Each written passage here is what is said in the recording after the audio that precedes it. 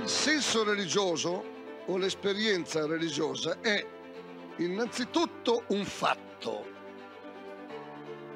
un fenomeno obiettivo, un fatto reale. Non è un'idea. Innanzitutto non è un modo di sentire. Non solo si tratta di un fatto, di un avvenimento, ma del fatto più imponente e più inestirpabile della storia dell'uomo. Più imponente, più vasto, che neanche il fenomeno dell'amore dell'uomo e della donna, che neanche il fenomeno del rapporto tra genitori e figli. Perché il senso religioso è un avvenimento che pone, che afferma o che ricerca l'orizzonte entro il quale acquisti senso anche il rapporto tra l'uomo e la donna, anche il rapporto tra genitori e figli. Perciò è più vasto, perfino di quelli.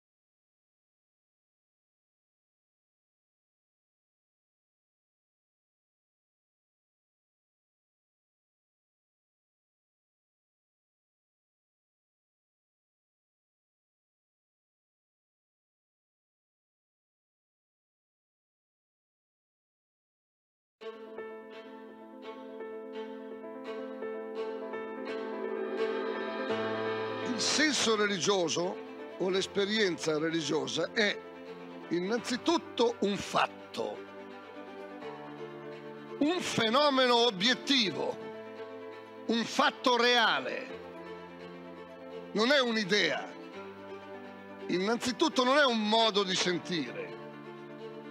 Non solo si tratta di un fatto, di un avvenimento, ma del fatto più imponente e più inestirpabile della storia dell'uomo. Più imponente, più vasto, che neanche il fenomeno dell'amore dell'uomo e della donna, che neanche il fenomeno del rapporto tra genitori e figli. Perché il senso religioso è un avvenimento che pone, che afferma o che ricerca l'orizzonte entro il quale acquisti senso anche il rapporto tra l'uomo e la donna, anche il rapporto tra genitori e figli. Perciò è più vasto, perfino di quelli.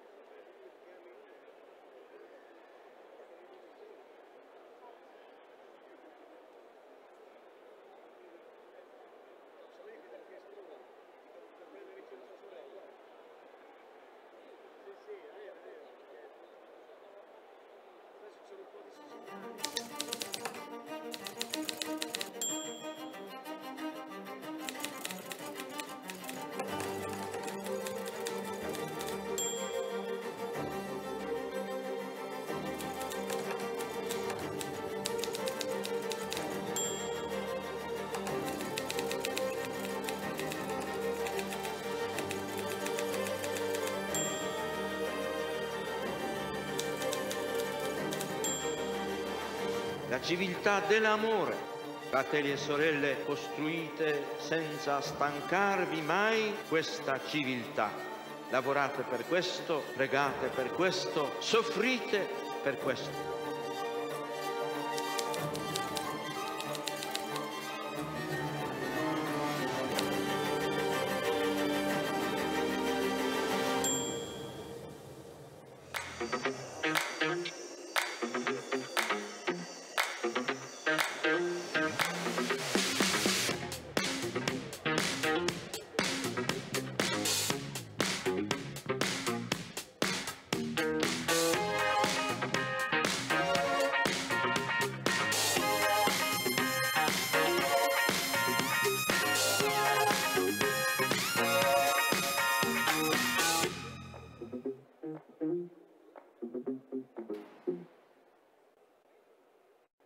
Buonasera. Good afternoon. Good afternoon, ladies and gentlemen. And thank you for being here today. There's so many people with us.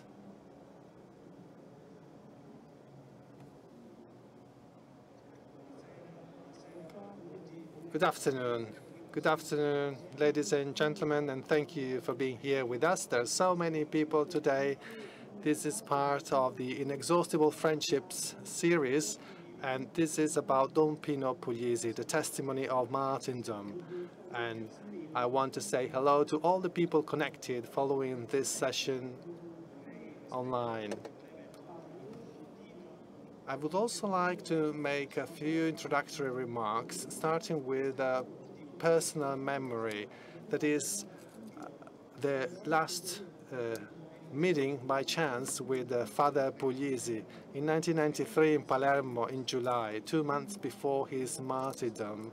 That was a meeting we had by chance in Piazzetta Sett'Angeli, next to the Cathedral of Palermo. We exchanged a few remarks about the recent events, and then we said goodbye, and I could see his usual smile. That smile that made so much news in the years to come.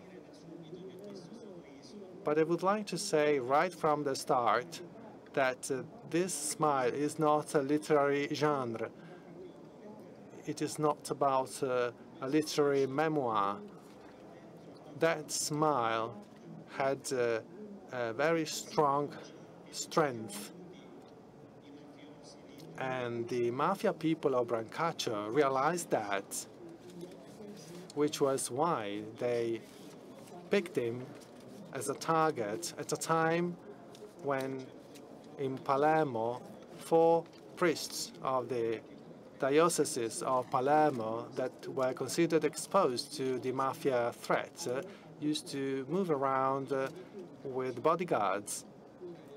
But the mafia people of Brancaccio picked another target. And why? Because in that smile and in the event that originated from that smile, there was much, much more that could be understood and appreciated. As Mario Luzzi warned in his poem, strong with his knowledge about Palermo and in his extraordinary work of theater and poetry, The Flower of Pain, dedicated to the martyrdom of Father Puglisi. In this work, the profoundness and the richness of that smile had already been shown. So this afternoon's session is an attempt and even a precious opportunity to go deeper into the current power and in the strength of this smile. And as Pope Francis said in his message to the Church of Palermo, and then the Archbishop will talk about this, for the 30 years from the martyrdom of Father Puglisi, it is a smile that gets to us as a gentle light that digs inside and illuminates the heart.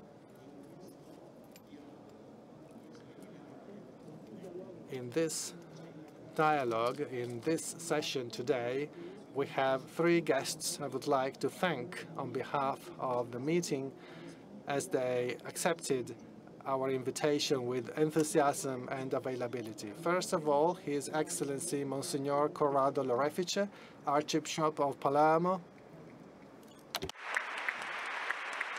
Ma devo dirvi per sincerità. Honestly, he prefers to be called Father Corrado, but that's the way that I should have introduced him. Then Mr. Antonio Balsamo, Magistrate. He is in the Court of Cassation at the moment.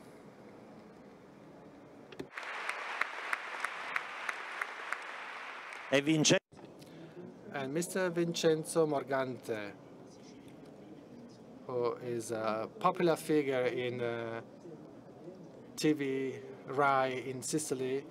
He's been director of many boardrooms in Rai, and today he's here as director of TV 2000 channel.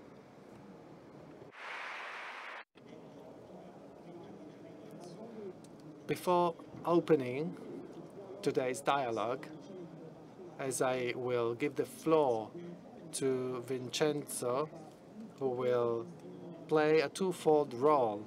He is a witness of those years, and he will also serve as a moderator.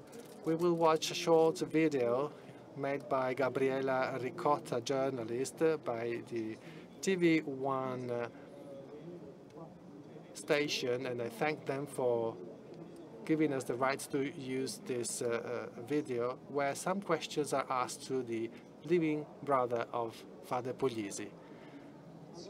In your opinion, the narration that is done today of Father Pino corresponds to the figure of your brother, really? Or in the journalistic narrative, in the celebration of the blessed, sometimes we betray what was the real personality of Father Pino? Well, Father Pino is often judged by the media as the so-called anti-mafia priest, which is not true. He was not anti, he was pro. He tried to take to the right path the guys and even the children of these mafia people. So the description that is made of him is not accurate, it's different. He was a priest, and above all, he tried to teach young people how to free themselves from the mafia game, and that's all. This bothered the mafia people, and this led to his killing. Do you ever pray to your brother? Well, sometimes yes, when I need to. And then when I have some difficulty, I always think and wonder what he would do in such and such circumstance, and I try to follow suit. But a normal person. Today there is the idea that holiness and the saint is like a superhero. Instead, Father Pino was a simple person, right? But for us, for me, he was my brother, for my wife, brother-in-law, for my children, an uncle. For us, he was a normal person. That's it. And once I was asked in an interview when we noticed that we had a saint in the family. And I said, well, we never noticed, because for us, he was just like that. And for us, it was normal like that. Maybe we realized the difference with the other priests when he was no longer there. Basically, we saw that he was a different priest.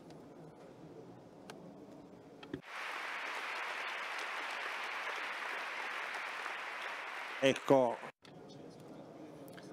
Starting from this opening, Vincenzo, now you have the floor. Thank you for inviting me.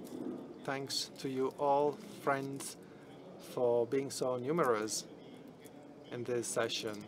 And I can assure you that you won't regret among all the sessions that are being offered at the same time this afternoon.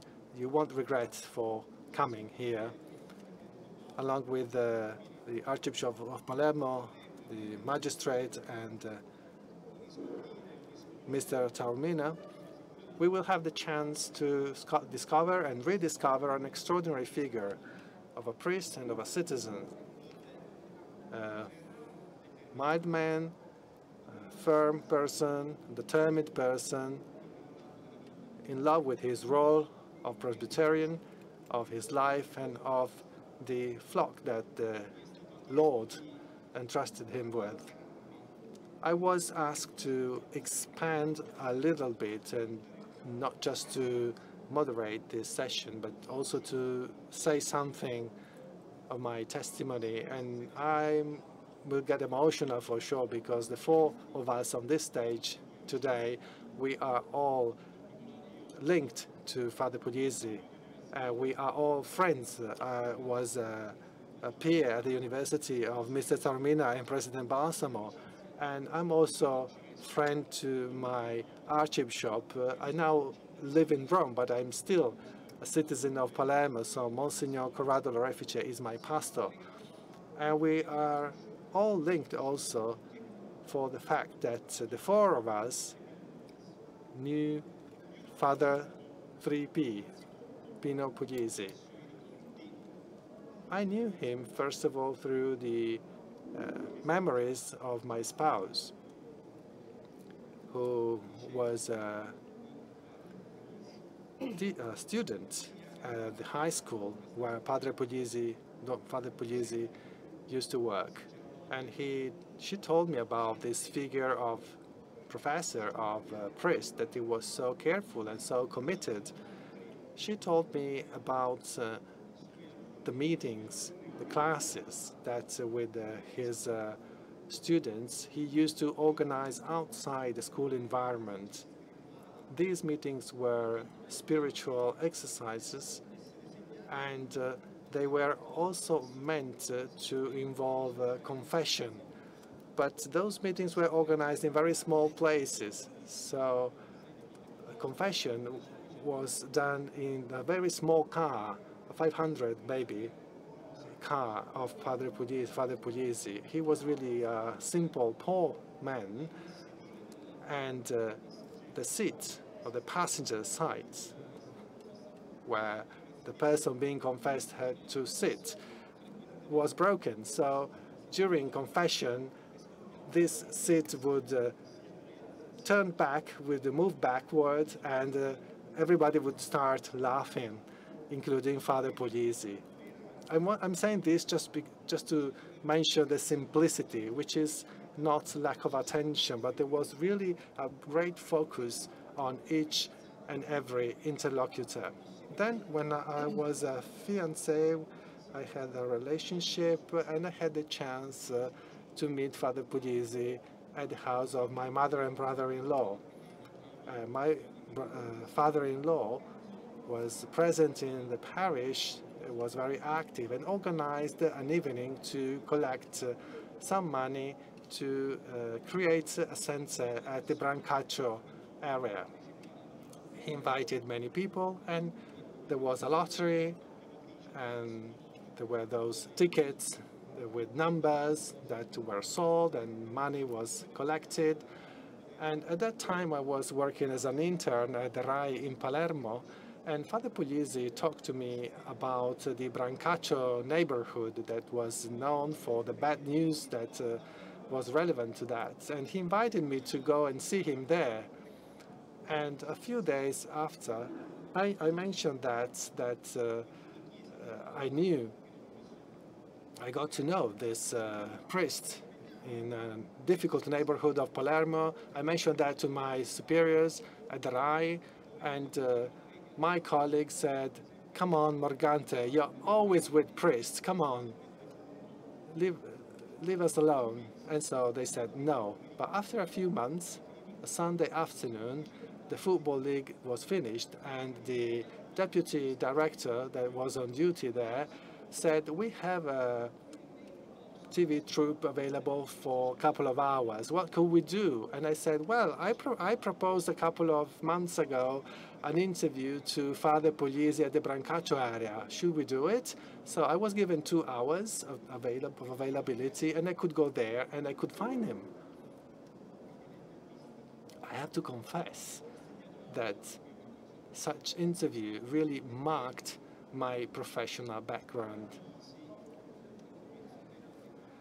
As Father Puglisi's father mentioned, Father Puglisi didn't really like to be so visible, and having to be interviewed was a bit of a hassle for him. But I did discover then that he was being so much intimidated, and he was being so much threatened by the Graviano family members there, that were really, really heavy atmosphere. But with great simplicity and with the smile that Salvatore mentioned, he showed me the areas that were made available by the contribution of the Archbishop Cardinal Palermo. They were being renovated, some rooms there, some facilities, and I didn't see much really. We had the interview in front of the warehouses of a company, and they were sort of underground warehouses where violent activities were going on. There were fights of wild dogs for gambling, so there was a lot of expression there of degradation, of social problems. And we were having the interview there, and at some point I saw light blue bow, and that was put in a place to announce the birth of a baby. And so I said to Father Puglisi, a baby was born there. What can we tell this baby? And basically and briefly, he was able to summarize what his commitment was about overall. That is, the proximity made of love, attention and tenderness, but also of determination. We must tell that baby that there is a place in the world for him or her too, in freedom and in law. I went back to my office. I was really happy, but something was missing. The morning of the 16th of September 1993, I was listening to the radio news of Sicily, the Gazzettino. I was with my wife, that's the radio news of the Rai in Sicily, announcing the death of a priest the night before in the Brancaccio neighborhood. We immediately understood that it was about Father Puglisi, so I called the editor-in-chief and I said, well, we have the interview from that priest. That's the man. And my wife was pregnant, and she went to the funeral. She entrusted the baby into the Father Puglisi spirit, and after a short time he was beatified. So in my professional and in my private life too, this figure really marked something really important.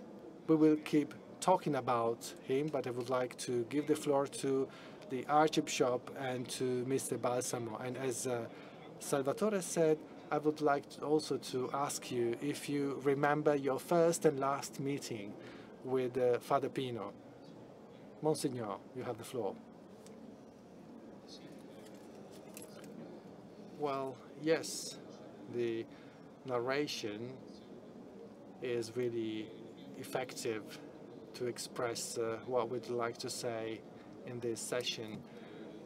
The first meeting I had was when I was a priest. It was just a year I had been ordered, and the bishop gave me the task of the vocational pastoral in 1988. Don Father Pino was the director of the Regional Center for Vocations.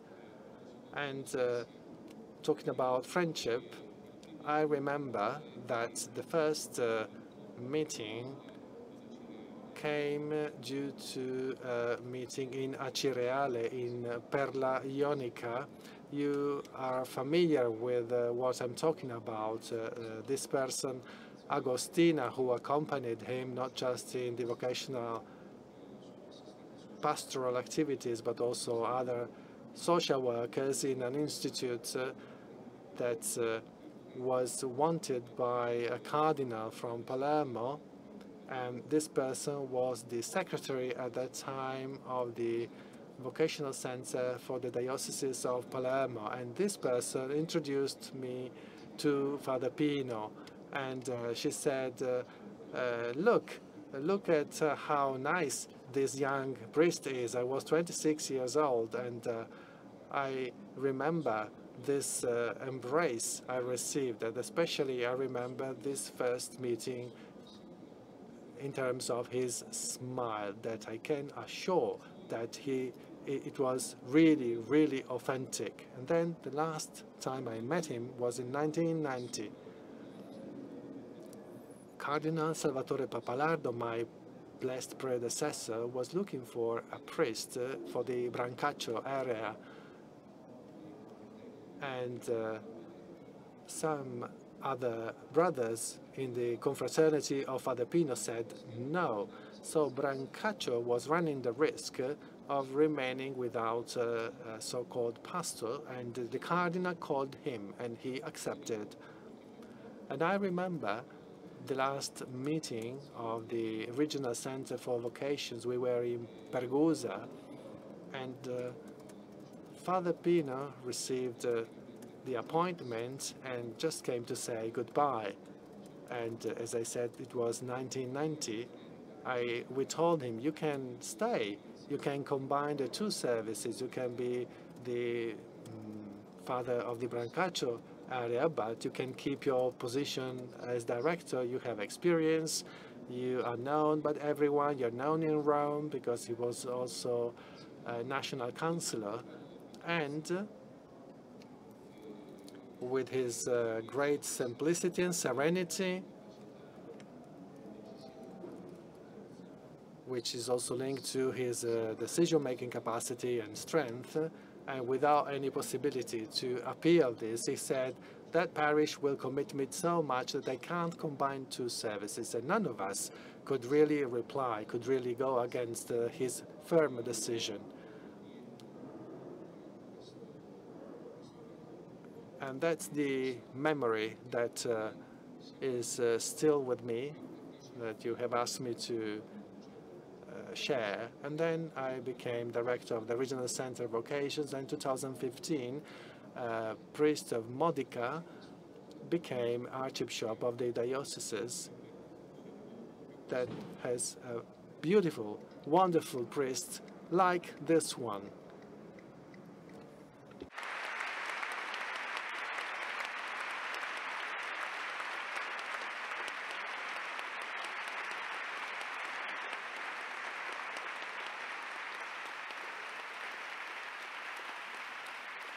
Presidente Balsamo.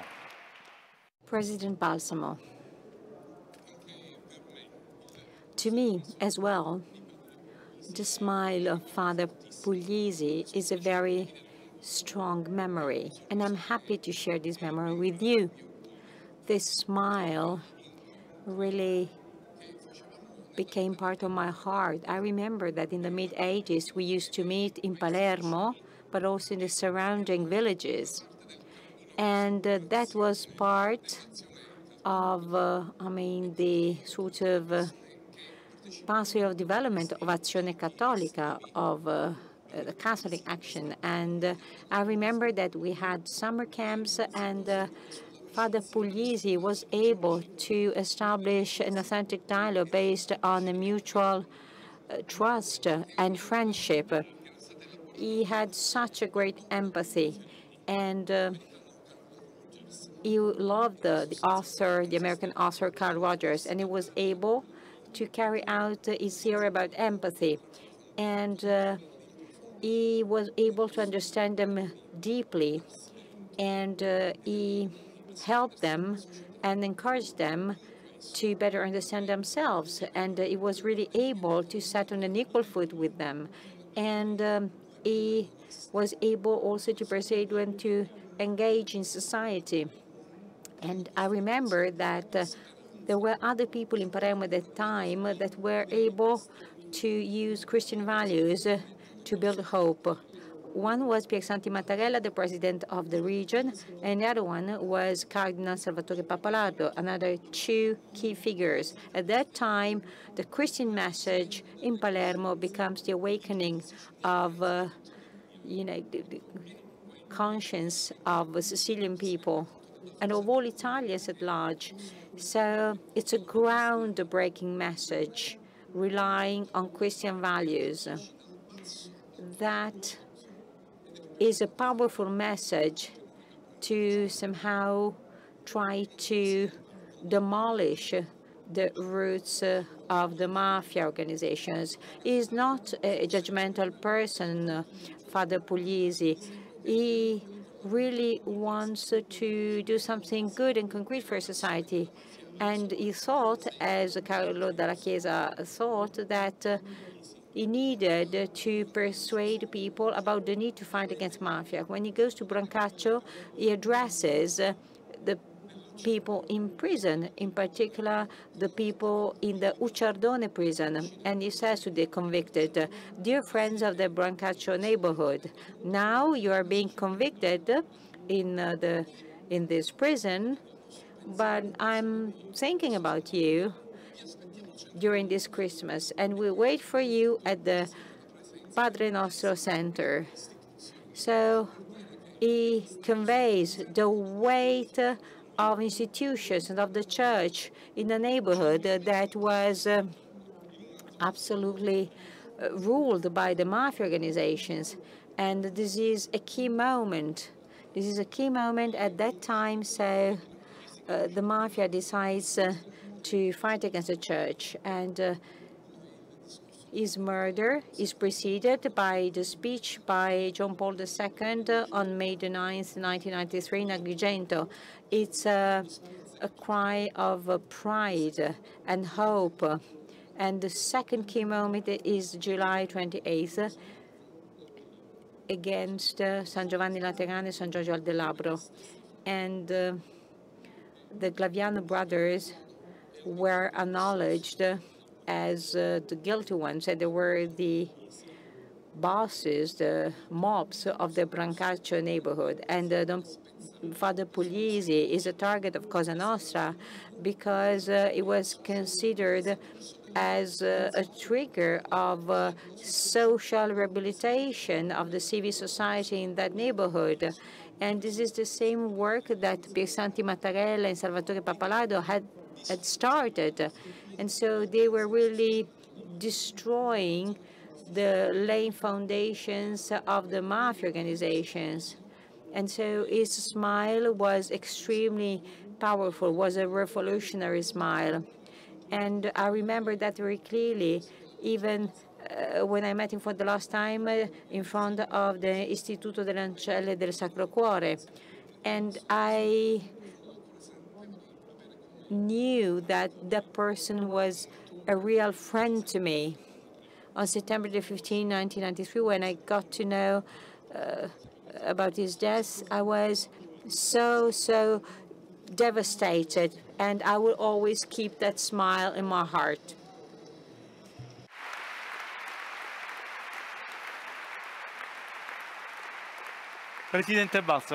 President Balsamo, I would really like to continue and use the smile as fil rouge.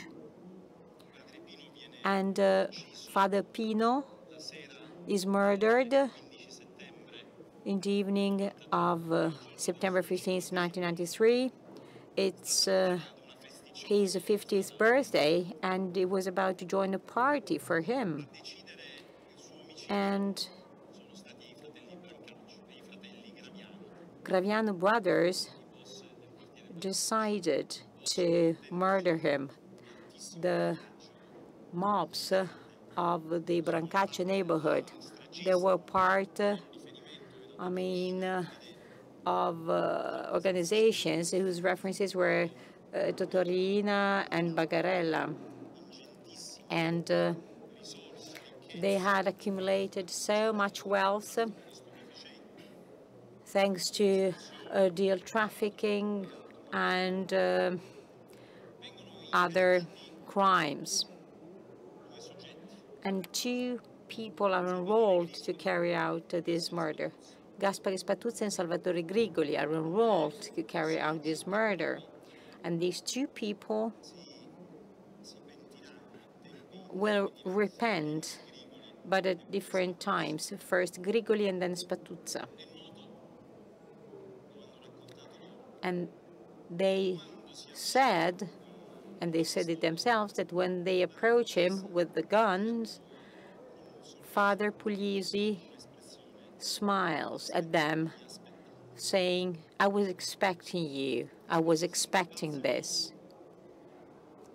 President Balsamo was part of very delicate trials, including the one for the Capaci attack, for the Via D'Amelio attack, the murder of journalist Mario Francese, and also the trial at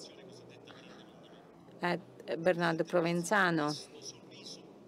So, President Balsamo, you find to smile again during the trials and in the documentation of the trials. How?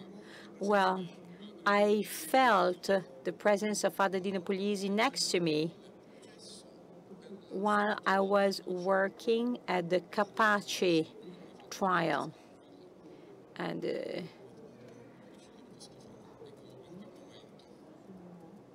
at that time, we heard also the people who had murdered Father Puglisi, Gaspare Spatuzza and Salvatore Grigoli. We heard them because of the Capaci bombing trial.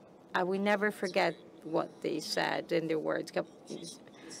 Salvatore Grigoli said at the beginning, I killed a saint, and I will never ever forget the expression on his face at that moment. And Spatuzza says, I've started collaborating with Justice in 2008, after a mass. And there were so many references to Father Puglisi's words. And one, for instance, was that the Lord never forces the heart of a person. When the heart is ready to be open, it will open up to God's message. And that message was deeply understood by Spatuzza after 14 years. Sorry, after 11 years. And he said, these 11 years were key to me. And those 11 years were fundamental for me. 11 years in rigorous imprisonment. He said that those 11 years were holy to him. And then there is the description of the moment when he meets his assassins. And he was about to join a party, a birthday party for him. And then he sees these 2 people in front of him, and he goes towards them with his beautiful smile and said, I was expecting this.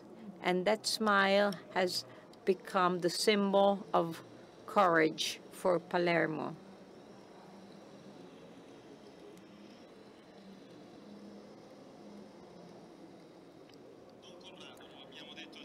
Father Corrado, we said it in the beginning.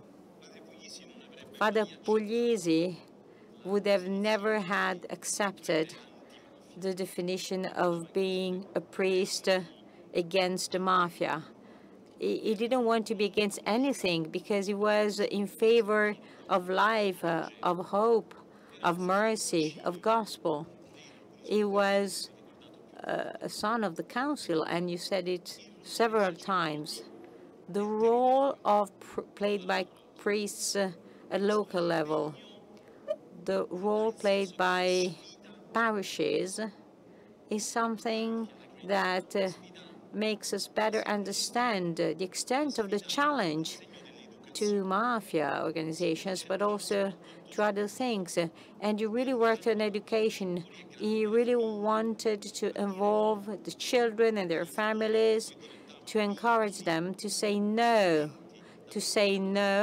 because otherwise those little favors would have become permanent constraints vis-à-vis the mafia.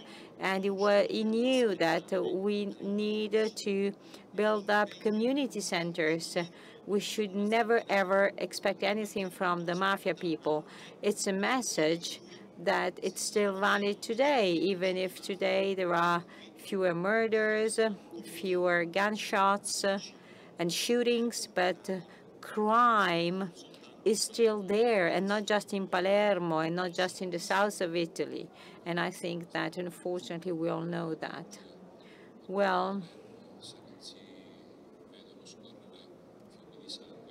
in Palermo, young people die because of crack, because of drug dealing, drug trafficking, especially latest generation drugs like crack. But I'd like to keep telling my story.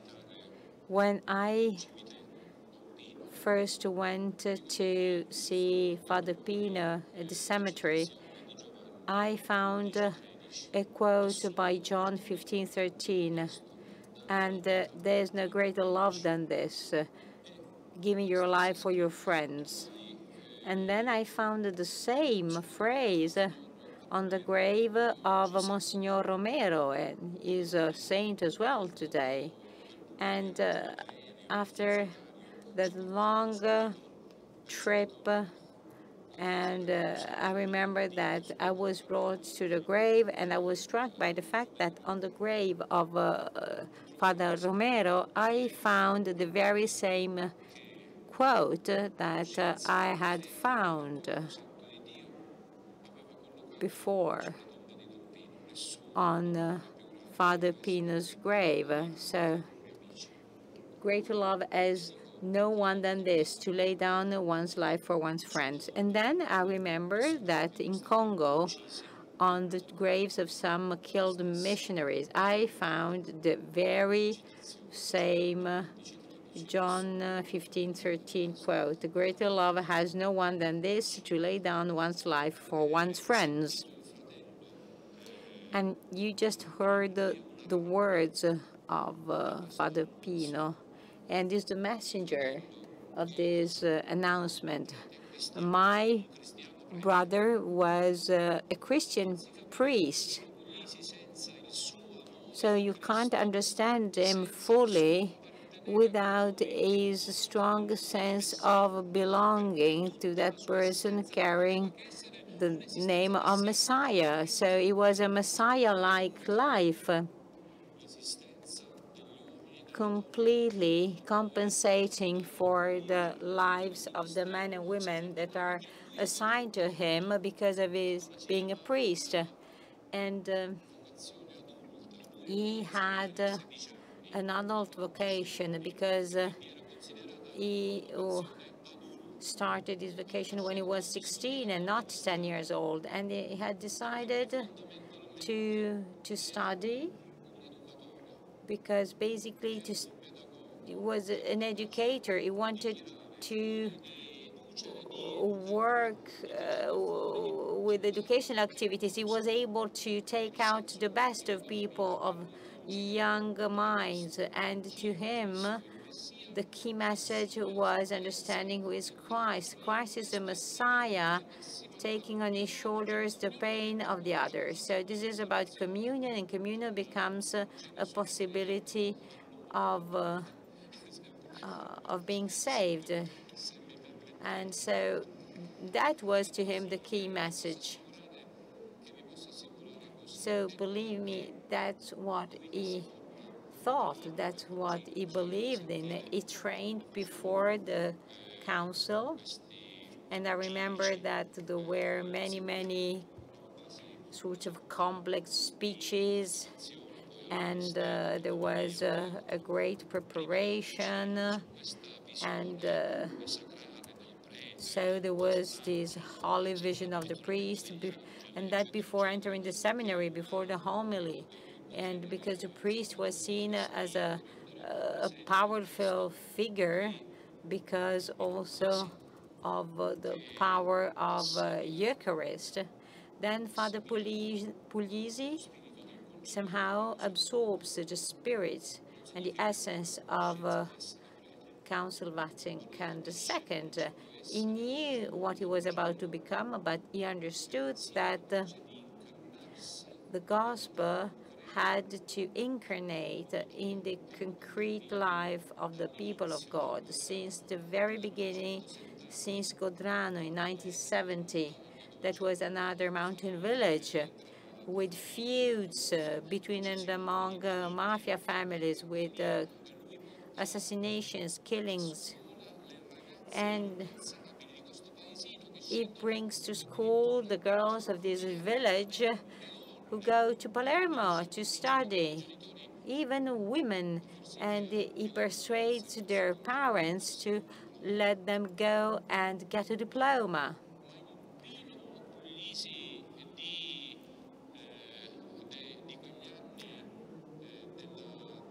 And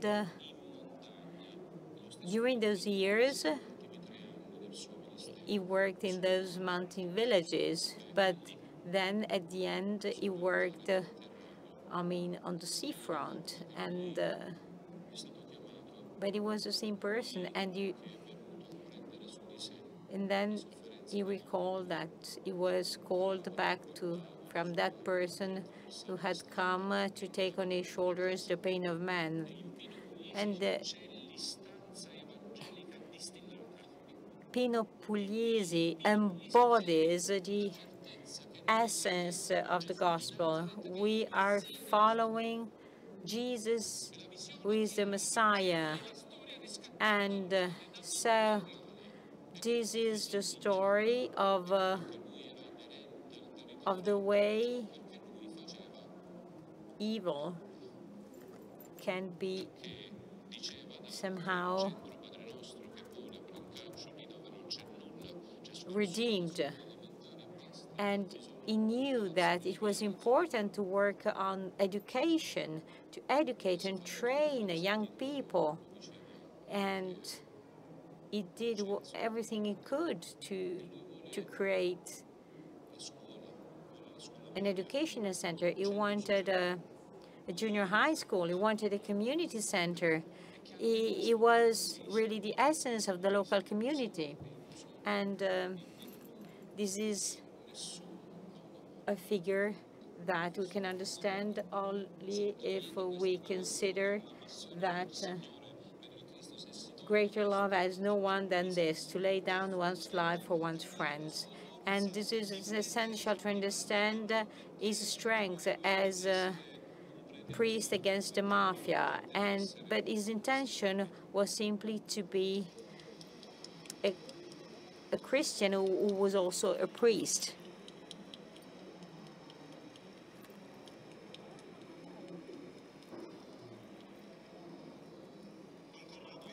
Father Corrado, I would like to insist on this commitment by the church, by the priests, by the church community, the so-called Christian resistance to violence, to what is illegal, to mafia. As we said, the bosses of mafia have been arrested thanks to the great work by many police officers, educators, journalists, magistrates, judges. But there are new forms and shapes taken by mafia, more refined forms and shapes. This is still an issue. And so we need to reaffirm with strength the total and complete incompatibility between the gospel and the mafia, between the gospel and the lack of what is legitimate. And we will never forget the homilies of Cardinal Pappalardo on the occasion of so many murders. Some were famous, others less famous ones. So much pain occurred in Palermo. I remember that we had a period with 3-4 murders a day. The president of the region was killed, the mayor, the head of police, the public prosecutor. So Chinnici, the head of instructor judges, so many police officers and judges and magistrates, so many, ordinary people died. But in spite of all of that, there is something that still calls on our attention. We have heard about the rape of a 19-year-old, and this crime was perpetrated by a group of young people. And I tried to understand the pain of her parents, but also the pain of the parents of these young boys. I think that the church should commit even more and in a deeper way. Well, from this point of view, I think that there is a certain level of continuity, especially from Pope John Paul II down to Pope Francis. And we recently got a letter published also on the Vatican website, on the website of the Palermo Archdiocese, because this year we have we are celebrating on September 15th the 30th anniversary of his assassination. And there is a specific word that we need to understand. The church, our communities, and the disciples of God had the chance to meet the Messiah of their lives.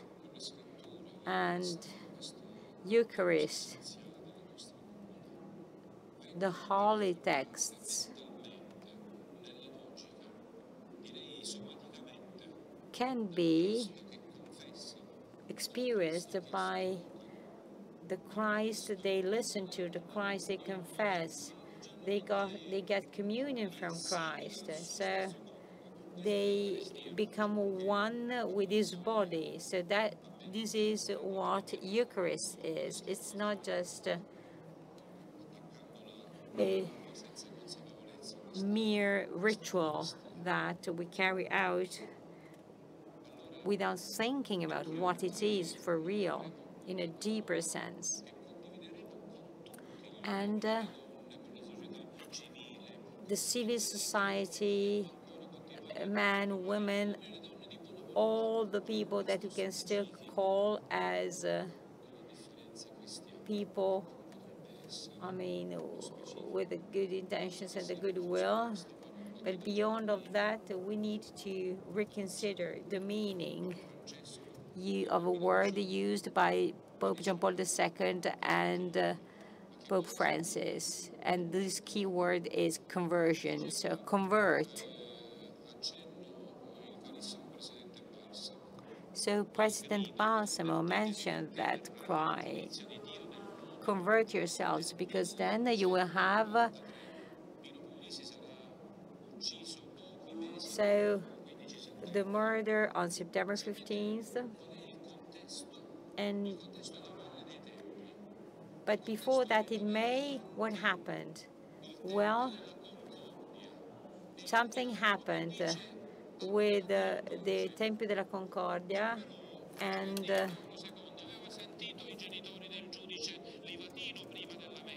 the deacon says, so go in peace. But then he had talked with the parents of Livatino, of Judge Livatino, and the Messiah is the one who is able to feel in the guts the pain, the suffering, the human pain, the human suffering.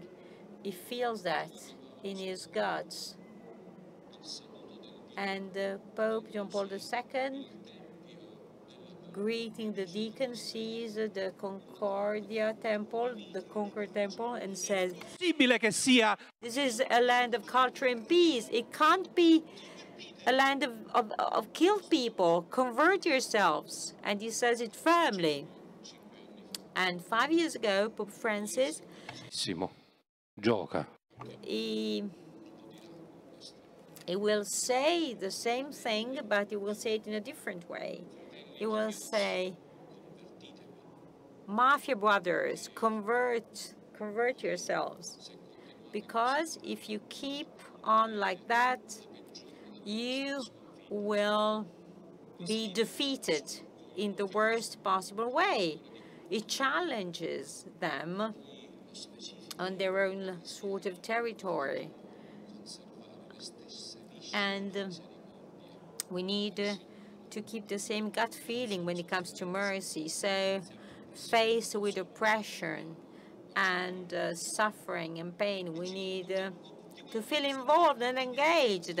And we need to engage and involve people sharing the same gut feeling. And this is the task that the Pope entrusted Christian communities with in Sicily, in Palermo, but beyond those borders. So this is a challenge, a gospel that incarnates. And we also had the death of Biagio Conte, a man who decided to become poor and lay because of his faith, and then he is able to mobilize so many thousands of people during his death. And so the gospel incarnates his brother, his sister. He is the person listening to the word of God and putting that into practice. Pino Puglisi is a Christian, a priest that really puts into practice the message of the gospel that came down to us through history.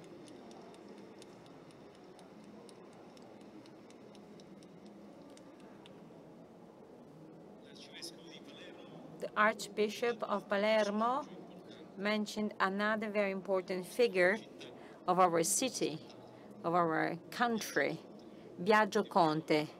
Many of you probably heard about him, the lay missionary who decided to devote his life to the deprived brothers, the poorest ones. And he died on the very same day when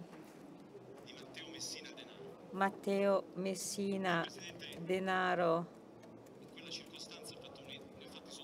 absconding ended.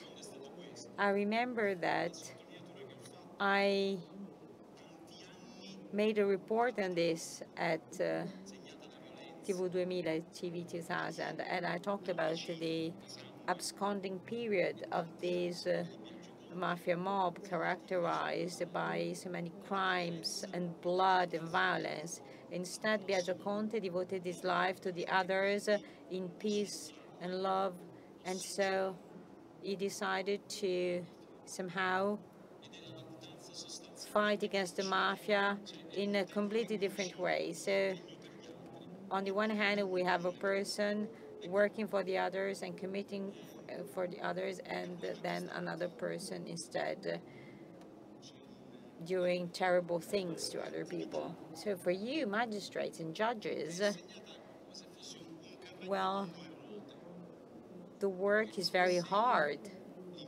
It's an everyday struggle and challenge. So on the one hand, I mean, we have police officers trying to arrest the criminals and put them to trial. But on the other hand, we need to sensitize people. And there is a very famous sentence by Padre Puglisi, by Father Puglisi. So if each one does something, so much can be done. So to what extent is this key to win this battle. So to what extent is culture committed important? Also from the church. It's very important, it's extremely important. And so this is based on a common experience that we shared also with Salvatore Taormina and other colleagues. And we immediately realized that the celebration of the big trial was important, but also it was important to build a different culture, a different Sicily. So another Sicily that was so strongly supported by a person whose way of talking and thinking was completely sort of similar to that carried out by Antonio Palermo. So, because the cultural element, the cultural mindset is a real game changer. And at first, the judiciary world tried to give its contribution to change the consciousness. And then, I mean, it sort of somehow unveiled the real face of mafia to the Sicilian people. When Matteo Massina Denaro was arrested, the young people of Castelvetrano took to the street wearing T-shirts saying, "I see, I hear, I talk." And this is, the opposite of that law of silence that somehow was rife for so many years. The real project of Father Puglisi was exactly to give young people different values with respect to the values they can find in the streets. And this project is still very up to date. And we have to start from the periphery. Father Puglisi was proud to commit himself in the place where he was born and that he considered as the most forgotten neighborhood of his city.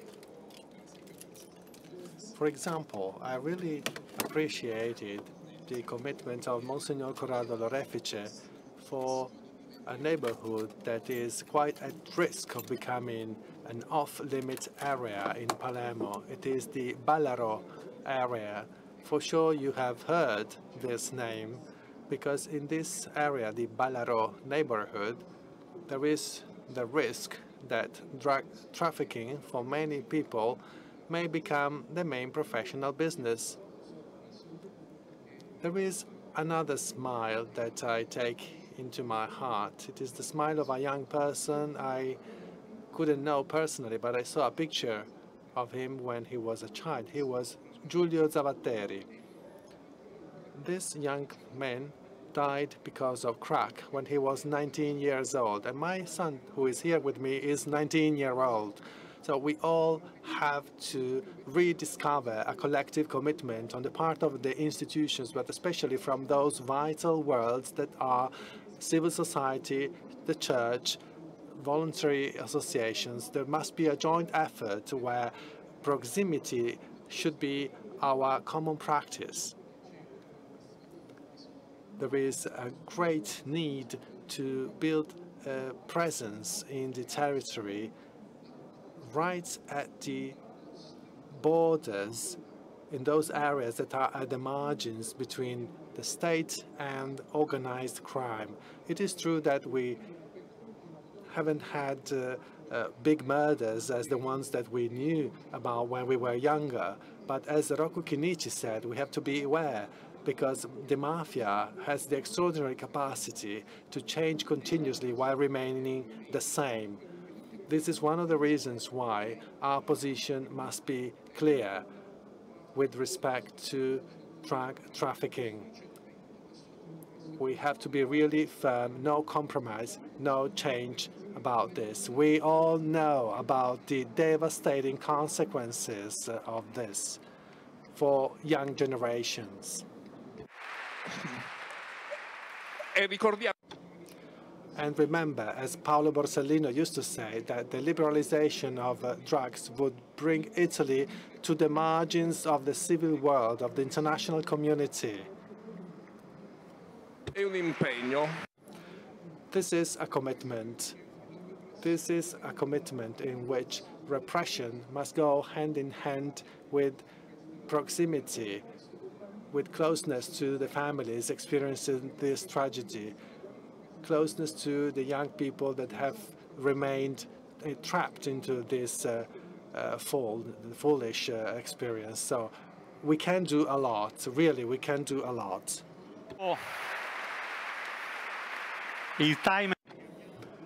Unfortunately, the stopwatch we have here in front of us is showing that time is over. So Salvatore Taormina will make the conclusions. And my promise was that this meeting would be interesting. I hope we could keep this promise.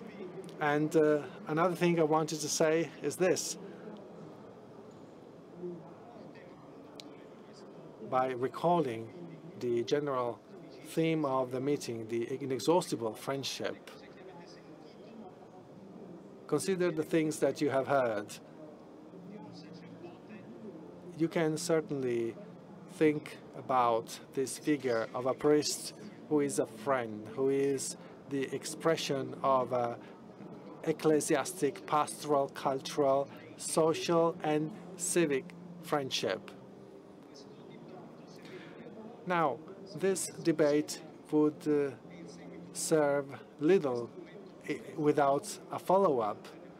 And the follow-up can only be now in the hearts and in the minds of you all. So my wish is this.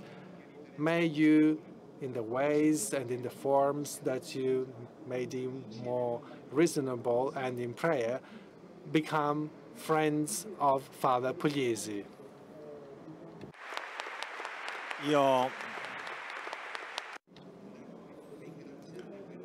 I would like to thank all the other colleagues for the intensity and the true nature of this dialogue. It is really the manifestation of a human existence that has been lived and offered as an inexhaustible friendship. What we have seen this afternoon is not the devout memory of a heroic, beautiful action, but it is the offer of a personal friendship that this afternoon has been expressed through the recalling of an itinerary and all the activities that could be recalled in the life of Pino Puglisi, Father Pino Puglisi. And I would like to emphasize the method that has been used this afternoon. As Father Corrado said, that the most effective language of narration in communication, because here we are talking about a presence and the emotion of the history of a presence like Don Puglisi, Father Puglisi, is great as he offered his life. And to conclude, I'd like to remember that Livatino and this afternoon's session is in continuity with the exhibition about Livatino that was present last year, which is being now brought to many places, many institutes of justice, and we might have it in Palermo. Well, this is the possibility to have a path of knowledge thanks to the Church and thanks to the presence and the history of its saints. It's a possibility for everybody, and it's a possibility for an inexhaustible friendship. It's a possibility that the meeting, that is the place where this friendship manifests itself, as Pope Francis mentioned in his message, how many friendships were made in the halls of the meeting. So I would like to conclude by formulating the call to all of you who can to contribute to the donations desks so that this place can continue to be supported and become the opportunity to multiply the offering of this friendship. Thank you all again and have a nice evening.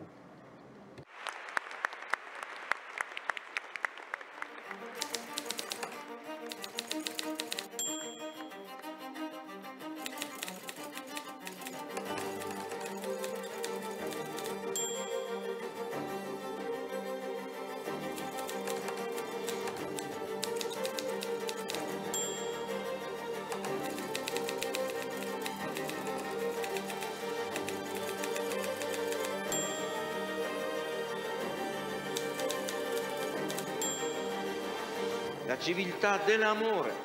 Fratelli e sorelle, costruite senza stancarvi mai questa civiltà. Lavorate per questo, pregate per questo, soffrite per questo.